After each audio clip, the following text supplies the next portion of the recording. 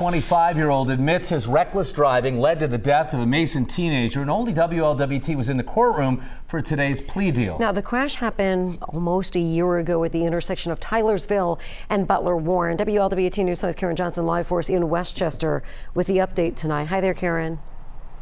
Hey, Sheree, you know, this crash, when it happened, it just broke so many hearts.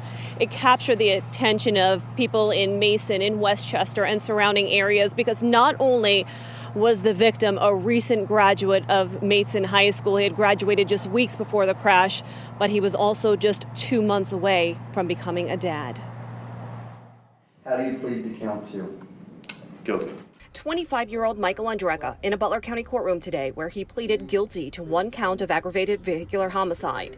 He admitted in June of last year he drove recklessly through the intersection of Tylersville Road and Butler Warren. By going through that intersection, running a red light at a high rate of speed, and did so while he was on a suspended license. Andrecka slammed into another car driven by 18-year-old Jayan Waspy. Waspy died from his injuries. Prosecutors say Andrecka's license was suspended from a previous OVI conviction.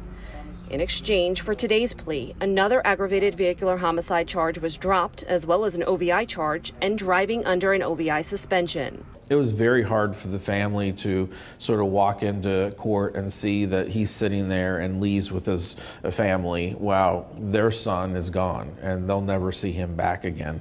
Jason Philbaum is representing Waspy's family. He says they were on board with the plea deal, but come July, when Andrecka is sentenced, and they're going to be asking for justice, because no matter whether he gets, 6, 7, or 8 years, they're going to be dealing with this for the rest of their life. Andrecka faces up to 8 years in prison. Waspy had just graduated from Mason High School, and he and his girlfriend Kayla were 2 months away from being parents. Their son Toby was born in August. Having, him sentenced on July 3rd will give them some closure, but even at that, he's going to be out before baby Toby's even 18 years old. And last week, Waspy's family did file a civil suit in this case. Philbaum also tells me they are talking to legislators to get the law changed here in Ohio and make it where a suspect in a case like this would have to pay child support. Reporting live tonight in Westchester, Karen Johnson, WLWT News 5. All right, Karen.